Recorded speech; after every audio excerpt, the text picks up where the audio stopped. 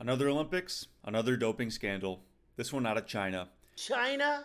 It turns out that 23 Chinese swimmers prior to the 2020 Tokyo Olympics tested positive for a prohibited substance but were secretly cleared to participate anyway. Some went on to win gold medals, and we're only finding out about it now because of an April 20th, 2024 report from the New York Times, nearly 3 years after the event. The substance in question? Trimetazidine,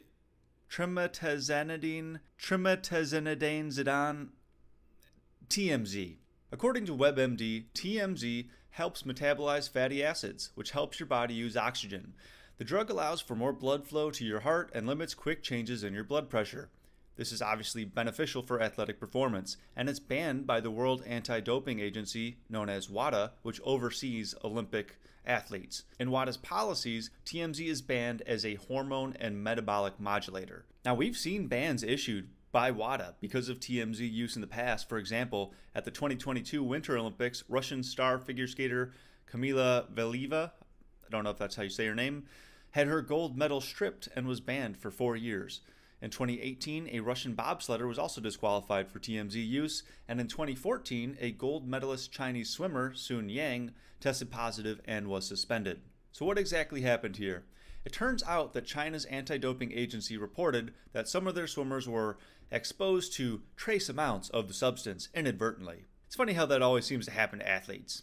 Anyway, WADA accepted these findings, but a key piece of the controversy here, other than the fact that they seemingly swept it under the rug, is that they did not perform their usual on-the-ground investigation because of COVID. On their website, they stated they were not in a position to disprove the contamination theory, so they chose not to intervene. To be honest, this is why people don't take the Olympics seriously. You have WADA, the world's leading anti-doping agency, responsible for effectively drug testing the Olympics, throwing up their hands saying, "Oh, looks like there's nothing we can do here.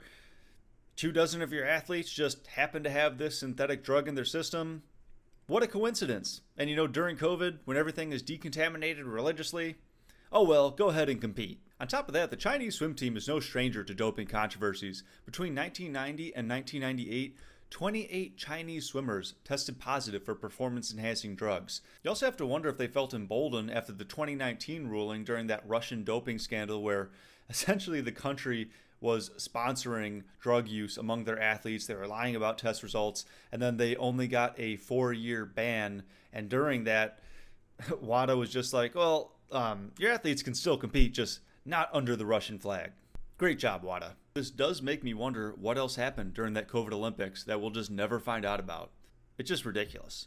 But perhaps the juiciest bit out of this whole fiasco is how WADA has responded since the report came out. Their first public statement on their website, they come out and threaten the head of the U.S. Anti-Doping Agency who criticized WADA.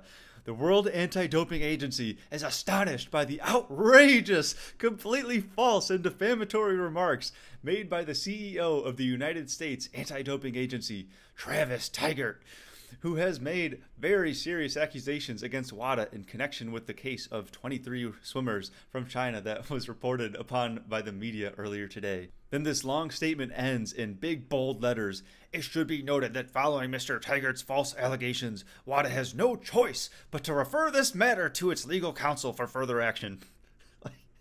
And then literally the next day, in their next story on their website, after admitting they did not complete a thorough investigation, they basically threatened to sue anybody reporting on it.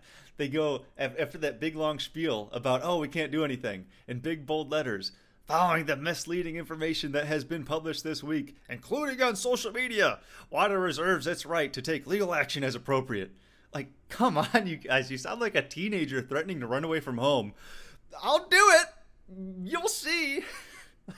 Grow up, you guys. But yeah, so now we're in day 3. As more reports kept coming out, WADA starts to get serious, and they decide to hold an actual press conference and try to explain the situation and open themselves up to media inquiries, like a professional organization should have done from the beginning. But what might be my favorite part about this whole thing is that the day before the story broke, so on April 19th, on WADA's website, they posted that they were celebrating the anti-doping community, raising awareness of the importance of clean sport.